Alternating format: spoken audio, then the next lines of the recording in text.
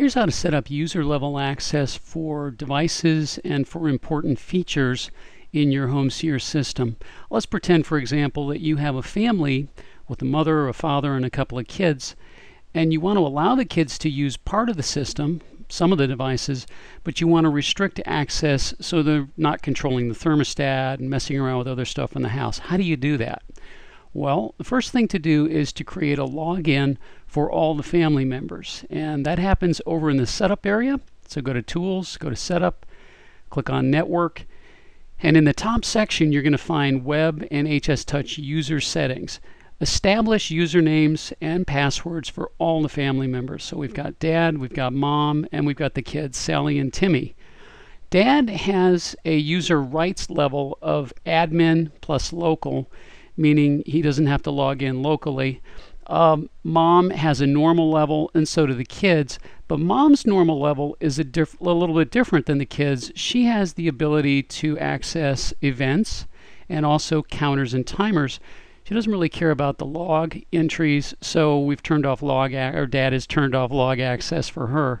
However, for the kids, they don't need to launch events. They don't need to know what the timers and counters are doing. They don't need log access. So those important features are restricted. They're turned off for Sally and Timmy. So that's the first thing to do. The second thing to do is to go over to the device list and figure out who needs to have access to what. Now, for Sally and Timmy, it's pretty easy. We want to give them access to stuff that's in their room. So in Timmy's bedroom, his overhead light, we want to give him access to that. In Sally's room, we want her to give her access to her vanity light. And because they're both going to be spending time in the family room watching TV, we'll give them access to this accent lights lighting fixture that's in the family room. Okay? How do you do that? Well, let's click on Timmy. Let's go on into his bedroom here. And on the configuration page near the bottom, you're going to see Select Users. And if you pop that open, you're going to find the logins for the family members who are not admins. Remember, admins have access to anything. So in this case, there's Mom, there's Sally, and Timmy. We'll give Timmy access to the stuff in his room and only Timmy. Okay?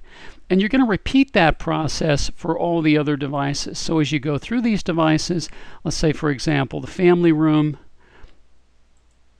we're going to give everybody access to the family room. So again, Dad is admin, so he has default access. Mom also has access, and Sally and Timmy. So anybody can use these lights.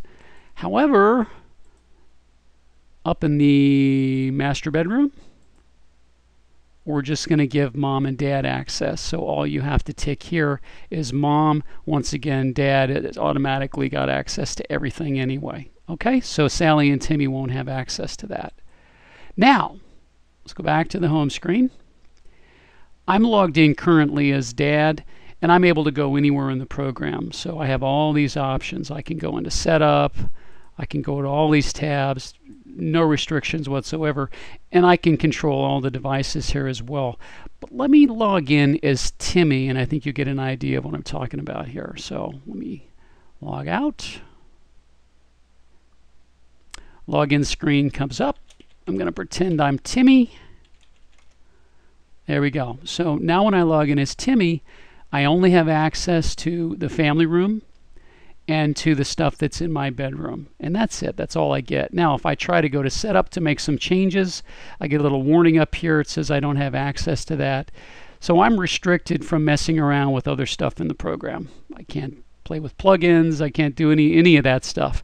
Now, likewise, if I were to fire up HS Touch right now, and the mobile app, and I were to try to access things in the house, I would have the same level of access. So in my device list, I'd only be able to control the stuff in my bedroom, and I will only be able to control the family lights, and that would be it. And I wouldn't have access to events or anything else. That's how it works.